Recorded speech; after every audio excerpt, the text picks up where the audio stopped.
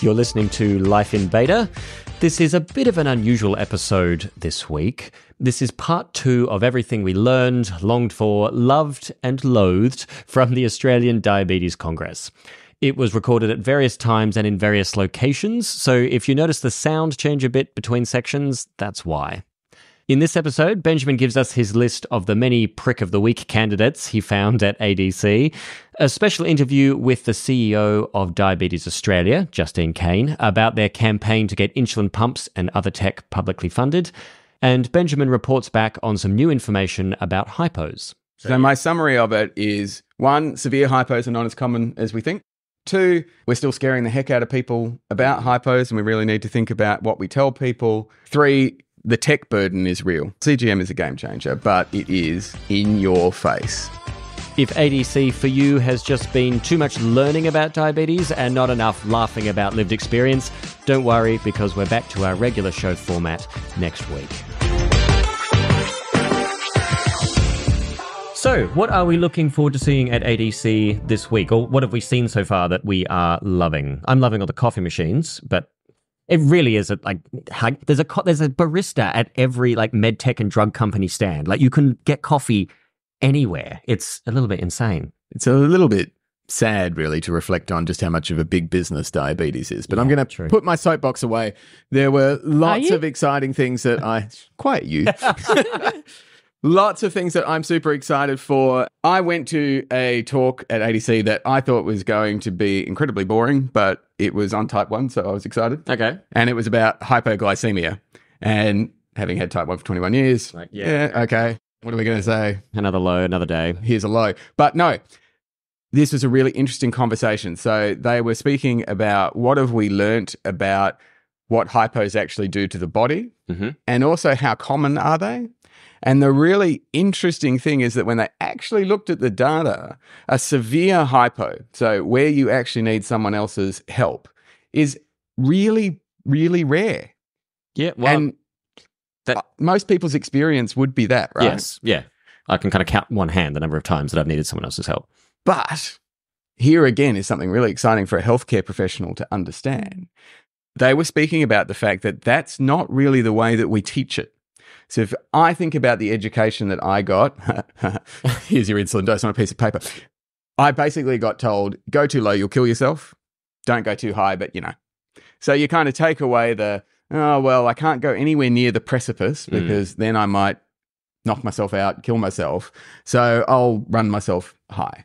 And there's all this fear of hypoglycemia. And then you go for your driver's license and they're looking at you and going, when did you last have a hypo? And you either answer honestly, which is, every day my blood glucose might dip below 4.0. Or you say, never, what are you talking about? Hypos? And you're so scared that you think, I can't drive because I'm going to drive into a tree. I can't do exercise because I'm going to hypo through the floor. And when they actually look at people's lived experience, nah. So that was one piece of the puzzle. Okay. So then they said, well, if we talk to people with type 1 who are afraid of hypos, which is a really common thing. Yep. Really common. A lot common. At the family centre. We realize that what we've done is we've encouraged people not to even try to get close to 4. We get people to sit more like at 8, 9, 10, 11 because we just keep scaring them from the precipice. And actually people don't go anywhere near 4 even because they're so afraid of going hypo. What they found when they looked at people's response is that when you're at 4, you're not hypo. And this is something that no one with type 1 ever gets told. You kind of get your guidelines saying sit between 4 and 8 and 4's bad. And so they looked at people as they were getting close to 4, even at 4.5, even at 5, with a little bit of a downward trend on CGM now that we've got that access. And people have the same reaction as if they were actually having a hypo. Adrenaline kicks in the brain, your anxiety shoots through the roof, and you start rushing for glucose because that's what we've been taught. So how do they distinguish between the reactions people have to kind of the fear of the hypo versus the actual hypo symptoms? So they did MRIs. So they were looking inside, functional MRIs, looking inside people's brains and seeing what activated and comparing an actual hypo to a response to a hypo where there's no physiological symptoms of I the see what you hypo. mean. The MRI response showed the same just above 4 Physiological response. yeah. So they could MRI someone at 4.5. So there is no impact to your body whatsoever. You are not hypo. Right. You are just getting close to hypo. But if you think you're going low, your adrenaline is spiking the same as if you had a hypo, your anxiety is kicking in, your frontal lobe is going, oh dear God, get some glucose. And then they looked at what's the quality of life impact. So after your hypo, we all know what it's like to have a hypo. At the middle of the night, you have to wake up, you rush around, your sleep's disturbed, you're anxious, your wife smacks you. It may just be me. That impact is exactly the same whether it was a real hypo or not. So it's not necessarily actually the hypo that's wiping you out per se. It's the disrupted sleep, it's the anxiety, it's the worry about a hypo, it's the disruption, it's then they're trying to get back to sleep, all of that kind of stuff. So if we teach people, when you get to 5, 4, start to avoid those things, we're scaring people and causing the same problem as if they had a hypo without actually having a hypo. Interesting. How do we walk that line? Well, like that, Super we've interesting. all been there, right? It makes sense because, depending on where your alert is set for your low marker on your CGM, we've all been there when we're having technical issues where the tech is failing us. It's not correct. It's telling us that we're low. We hear that beep and we're like, oh, that's weird. I don't feel low.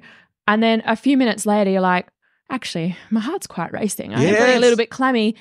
I think I am low. And then you finger prick. You're nowhere near low, but because you've like stored this little trauma inside your body from all those hypos in the past, or particularly those ones that really get you, the ones that 100%. take like, I think they say it takes 45 minutes to recover, for the body to recover, even if you don't like feel it from an actual hypo. I think you store it. It's like, it's a real PTSD. trauma. Absolutely. And this research actually was looking at exactly that and saying, well, is that the issue? Is it the trauma? Is it the fear? Is it the left behind stress that's causing these reactions? And it's almost impossible to tell. But what we can tell is that actually your ability to know whether you're hypo or not is nowhere near as good as we think it is.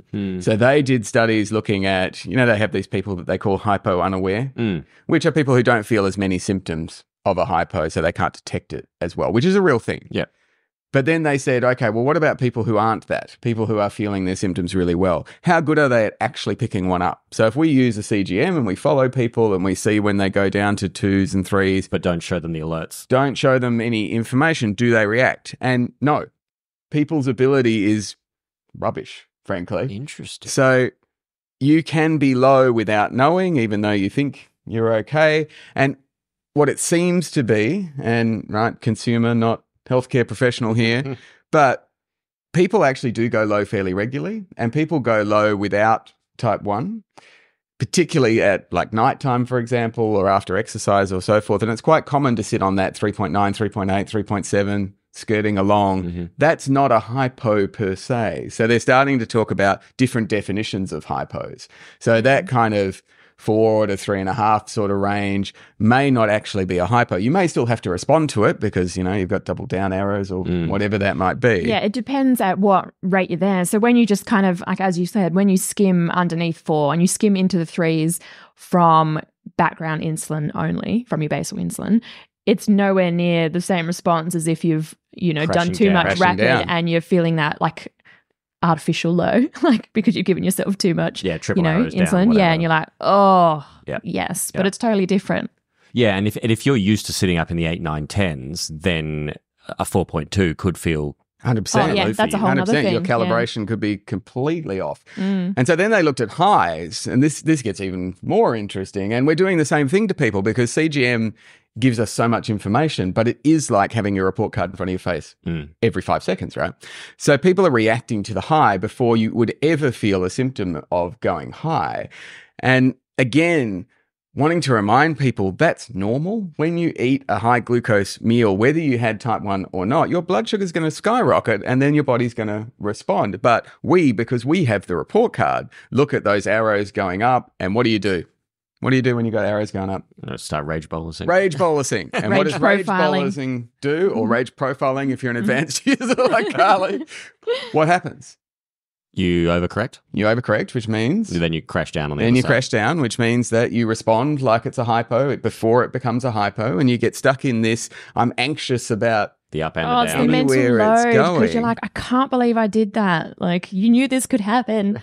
So this is, obviously hypos do have the potential to be dangerous, right? So this is an evolving space and we're not providing any medical advice whatsoever. But what is really exciting is that they're actually talking about it and saying, well, what do we teach people to do? Because if we just get people in anxious mode all the time, then it doesn't matter whether they're hypo or not. They're going to have the same problems, the same disruption, the same mental health burden. They're going to burn out, eat. And, even do we say to people, don't look at your CGM after you eat for a little while, just because you're going to react. You don't want to, but when you see those numbers go out of range and it's beeping at you every 5 minutes, what do? Maybe don't go at that. And over time, we're probably going to learn lots more about what's normal. And actually, the other finding they found is that if you do have a closed loop system, if you're lucky enough to have a hybrid closed loop, hypos are even less likely, but you're even more likely to have those funny little skimmy hypos that are just at the sort of 3.9, 3.8. Yes. Because the pump is really good at stopping you from the severe low. Yep. And it will just hold you at that space. But we will still react like it's a hypo because we're taught to. Yep. I'm at 3.7, crap, grab all the glucose. I literally did that yesterday, actually. Whenever it was. I remember my line was just slowly trending down, and then Shana asked me to jump on a Zoom call and talk to a diabetes education class. But I think what I was feeling was hungry, which is why I reached the hypo treatment. And I just wanted to eat because really I was just hungry. But I was 3.8 and had been for the last 40 minutes or something. So my summary of it is 1, severe hypos are not as common as we think, which I was really excited by. 2, we're still scaring the heck out of people about hypos, and we really need to think about what we tell people. 3, the tech burden is real. Yeah. Those beeps and boops it's a game changer, right? CGM is a game changer, but it is in your face. And we need to get messaging out to, I think, particularly GPs around what actually constitutes a severe hypo that is a danger to yourself and others. Oh, man. As opposed to just... skimming the surface or a hypo that you can deal with on your own just fine. If I could just ban that, how many hypos have you had question? Yeah. Maybe we'll get better and start to talk about how many times have you been below 2.5 or how many times have you needed help, those sorts of things. Yeah, there should be better questions in there. It's very cool. Very cool. Let's do prick of the week. So can I take you to the opposite side of that excitement? Sure. Right up onto the old soapbox. Oh, when I come to one of these things, I am reminded that there is still a big disconnect between the clinical world, what happens and what clinicians and doctors and educators talk about, and what actually happens on the ground and what it's like living with type 1. And I know, again, this is not a shock, but there's been so much work. Everyone has heard about person-centered care, patient-centered care, appropriate language, etc. And then I come along and I'll just give you an example, and I'm not going to name names to preserve the guilty. I went to a presentation where they were talking about what's called a patient-reported outcome measure, which is the longest term for a PROM. Patient-reported outcome. Sorry. What's a PRAM? Did you spell outcome with an A? I did. I don't know where I got that. I'm sorry. I sometimes wonder at the team I have assembled. So PROM. Yep. So this is the radical notion of saying to a person living with type 1, is what we just did making your life any better or not? And they said the biggest barrier to implementing a patient-reported outcome measure, literally, do you feel any better as a result of what we did, is that clinicians do not trust their patients' opinions. You can't really have an opinion on someone's opinion, can you? Well, no, apparently maybe you can. Yeah. Apparently you can. Apparently these clinicians are so worried that someone will say what you didn't help, and that is untrue, that they believe the patient just doesn't know what's good for them. Yeah, that's healthcare in a nutshell, isn't it? I have never wanted to scream so much in a presentation. Oh, I get that from their perspective, it just must look so obvious. It's just like pre-bolus. It's not hard. Just do it. Just pre-bolus. But in the reality of life, I just cannot sit somewhere where in the same breath, a clinician will say, only 10%, 13% of people with type 1 are hitting the biomarkers we're talking about. They're not getting to HbA1cs. They're not getting the blood glucose control we want. We know this. And then in the same breath say, but what we are saying is right, and it's just the person's fault that they're not doing it. There is a word I want to say, which I'm not going to say. It's BS. It's absolute BS. And clinicians need to step off their high horse and get to the reality. If people are not hitting their blood glucose targets, it is not because they're not trying. I know what type 1 is like. We know what type 1 is like. It is relentless. It is endless. And your fancy little sliding scale insulin thing that you've just given me is not the solution. How dare you? Nice segue into what did you see, Adam? Well, directly across from our booth was one of a certain drug company, and on their billboard in big letters, it's like, give this drug to your, quote, insulin naive patients. Oh, I was like, okay, I get that some people don't have the information to be able to dose to do their own insulin dosing, by themselves without a clinician's help. But how about you give them the information? You arrogant bastards. And they put this on a big billboard right in front of us. We've had to stare at it for the last 3 days. And what do you think that teaches the doctors who are using that medication? That they was will so use the silly. same language. There's all these people out there that are naive to insulin. Rage. Because diabetes is so easy. Like, why can't we get our act together? Oh, like that's just how it feels. It does also say a lot about. We're talking with Aldo previously about just you've got your 6-minute appointment or a 10-minute appointment or whatever. Like how are you meant to teach? Obviously, we've got type 1 and type 2 stuff happening here, right? And a lot of type 2 ends up being managed by a GP. And how are you meant to explain to them how to what's the fancy word for dose insulin? Titrate insulin, in a 6-minute appointment. Like it's just you can't. It's broken. Yes. And they all right, I'm getting right on my high horse now because it is worse. So another presentation that I was sitting in, they were talking about the challenges of delivering diabetes care. And there is still this world where they cannot imagine a different space than a hospital. And then they say in the same breath, gee, it's hard to get diabetes education in because we are so focused on getting people out of the bed. And then at the last minute, we go, oh, crap, the checklist says we've got to diabetes educate someone. Send the educator. And then the educator runs in and gives you 5 things and then leaves. And then they're sitting there saying, how can we make this better? Don't do it in hospital, you idiot. It is, honestly, they cannot reconcile. Their job in hospital is to focus on biomarkers. I get that. If I go to hospital, keep me alive. Yeah. I'm only walking in those doors if there's some risk of me not staying alive or... Get me out of there and get me to somewhere where you have time to actually talk to me. Because if the way you approach it is, I have all the information, you have none, we have heard the language, which is you're not going to do it anyway because you're insulin naive or whatever crap they're coming out with. What are you setting people up for? Even the way it will be delivered then is, I'm assuming you're not going to do it anyway, but, well, I'll just dumb it down for you. And how about I just give you this little piece of information? And then when you come back next time, because what I really want you to do is circle around DKA, come back into the hospital so I can educate you again. Okay, now I'm really on my high horse. But we've got to get out of this sense of you are sick and broken and we are looking for the fix to... People want to do this themselves. They want the support. They want the education. They want the tools. How about we just give At some point, we should wrap around. Well, Benjamin, I'll just give Benjamin 30 seconds to just take a deep breath.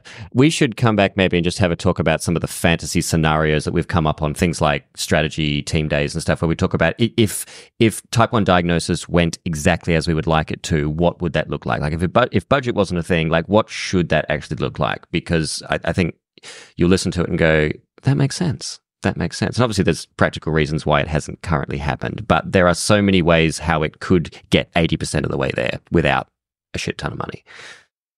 One radical suggestion would be don't just have the little lived experience box at your conferences. Sorry, love your conference, but I should not have to sneak around as a consumer at one of these conferences. I'm really on my high horse today. Yeah. Look, lots of exciting things at ADC, but gee, we've got some work to do on bridging the real life with type 1 and what the clinicians are talking about.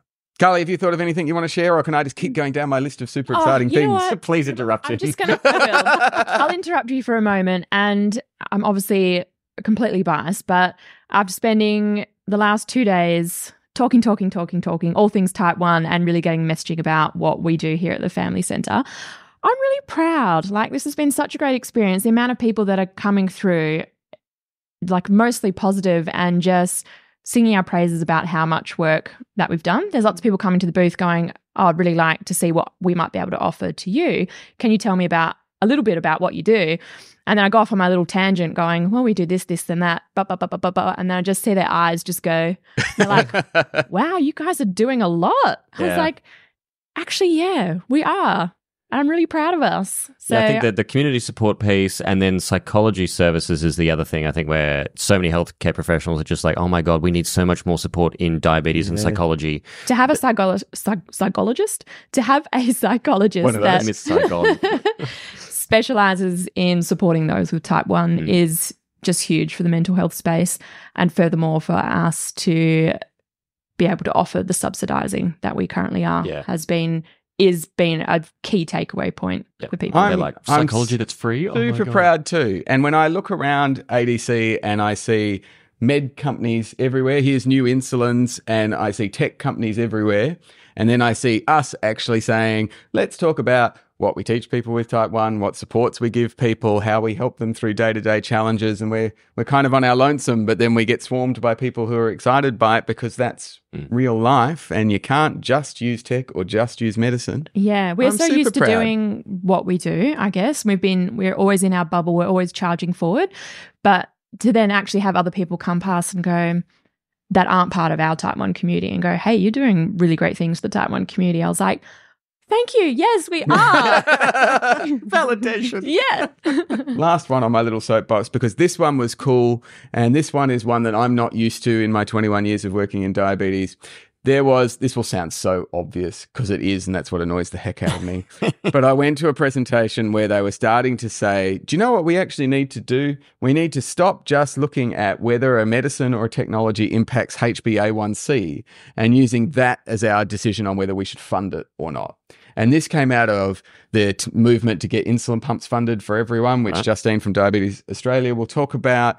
But what they realised, I know, shock, horror, disbelief, brace yourselves, people. I'm ready. Is that the impact of type 1 is on more than just your blood glucose control. It affects your productivity, the jobs that people choose to do, whether they choose to exercise, how stressed out they are, how overwhelmed they are, how much mental health concern they have, whether families stay together, whether parents lose their jobs, whether you might say, I can never do shift work again, all of that kind of stuff actually has a cost to society and to individuals. And you know what? If we gave people better education, better support, better technology, better medicine, maybe they would not have those things. And maybe we can justify supporting people a bit better. Feels like I always think about the Star Trek utopia that like Earth is in 300 years, where you actually value like the whole of life and the whole of a person, and not just, I guess, what we talk about here, like HbA1c. Like, are we just stopping them from dying,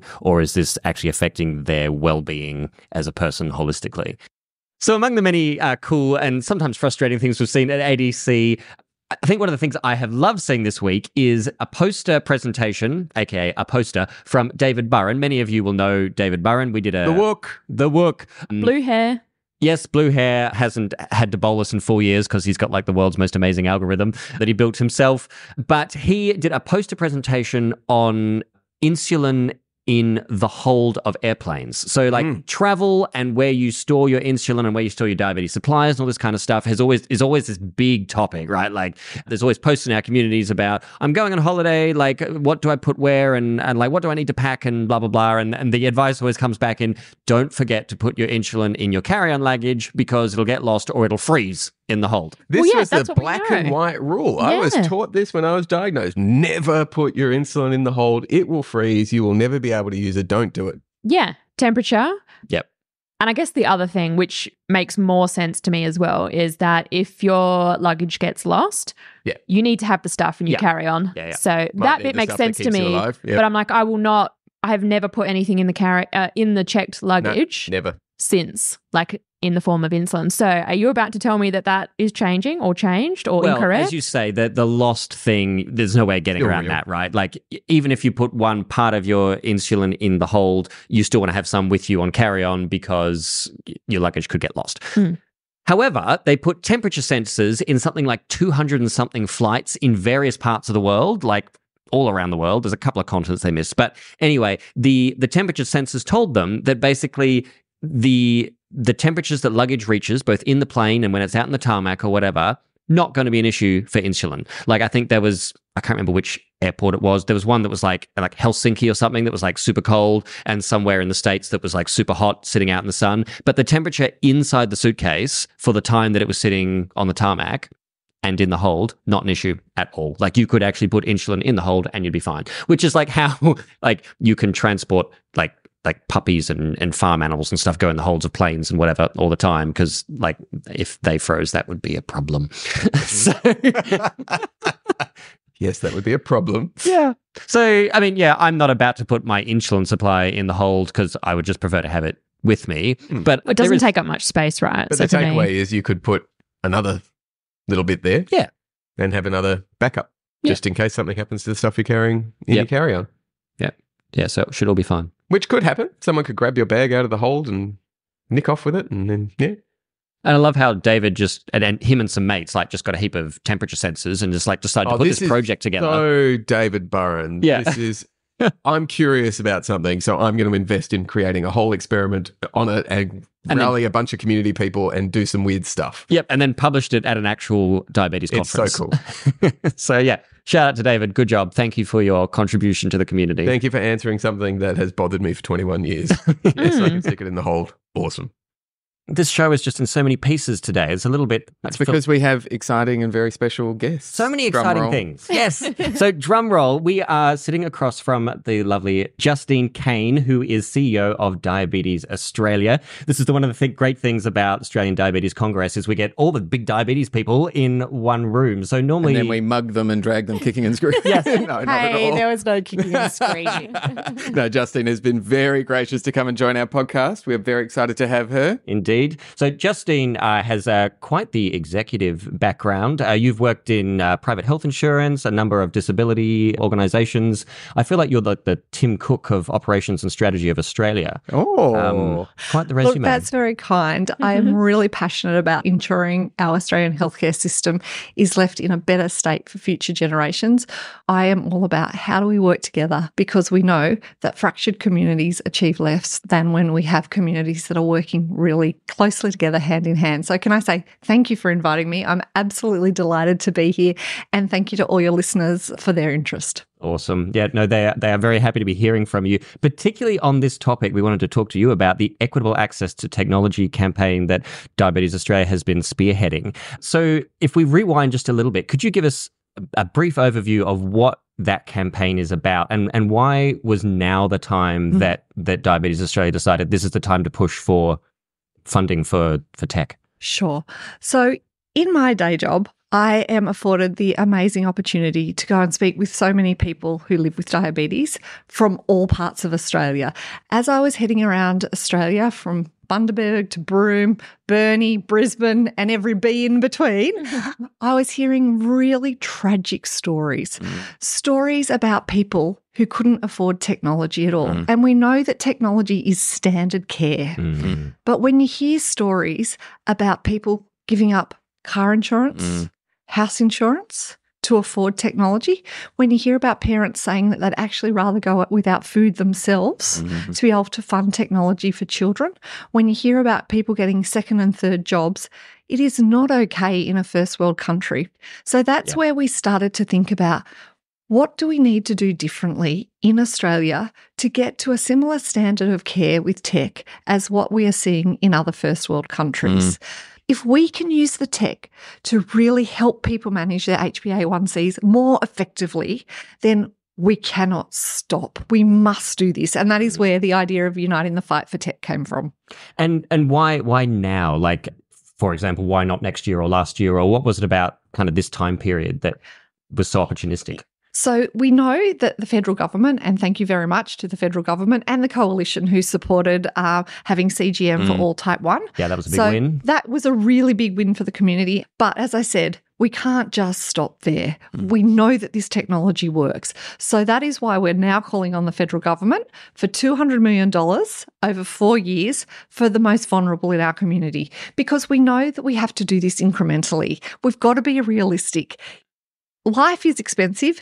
There are lots of costs. There are lots of things that the government needs to support, but we will continue as Diabetes Australia and our alliance partners to champion really hard for our most vulnerable first and then work from there. So what we're calling on is, in terms of pumps for people living with type 1, we're calling on the government to subsidise everyone under 21, everyone over 21 with a healthcare card, and all Aboriginal and Torres Strait Islander people. Right. Now, in terms of CGM, the access is not fair and equitable. People with type 2 at the moment don't have access to subsidies for CGMs. Yeah. So we're calling on the government to support subsidised CGMs for everybody under 21, people who are pregnant, people who have multiple injections daily, and also for Aboriginal and Torres Strait Islander people. So let's protect the most vulnerable in our community and then keep stepping it up bit by bit by bit by bit till we reach a point where everybody has the access to technology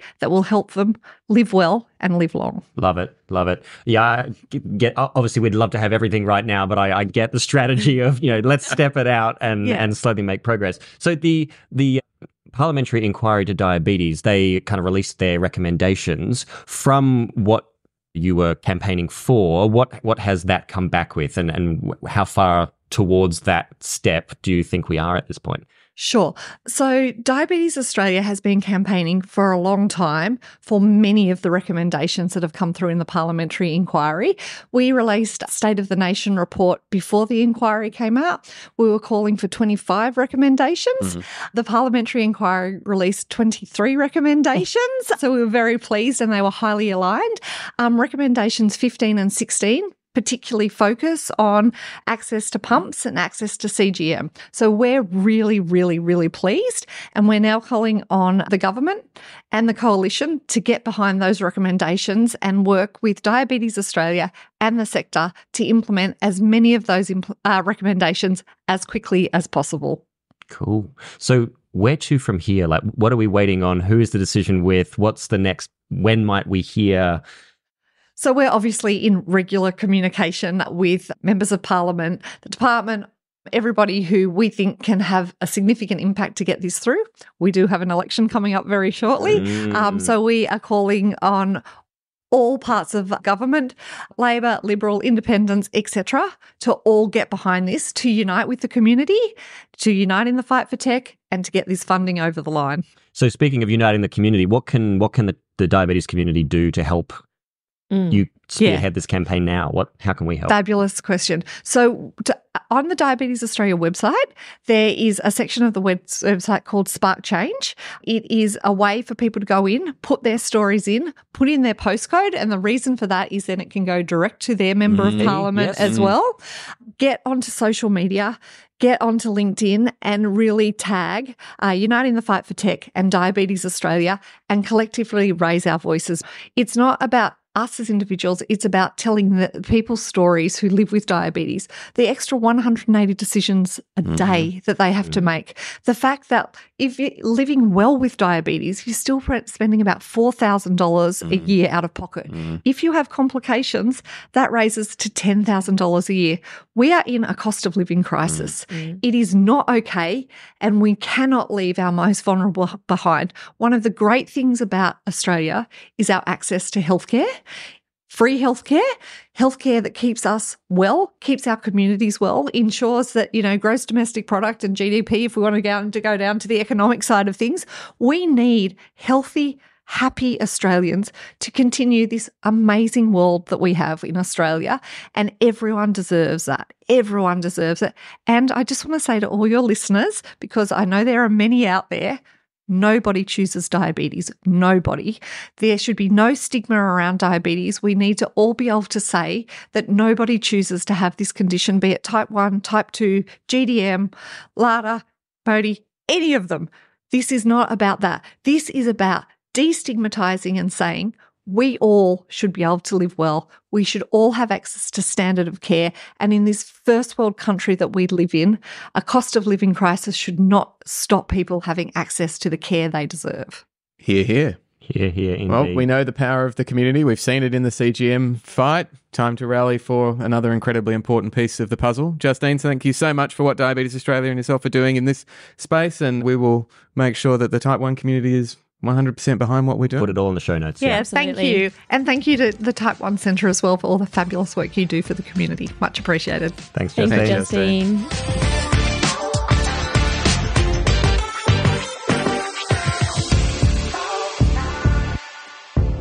If you've been listening today thinking that is so relatable, you should consider joining our online community, where over 1,000 other people with Type 1 are sharing their experiences, learning and supporting each other. Head to type1familycentre.org.au/connect.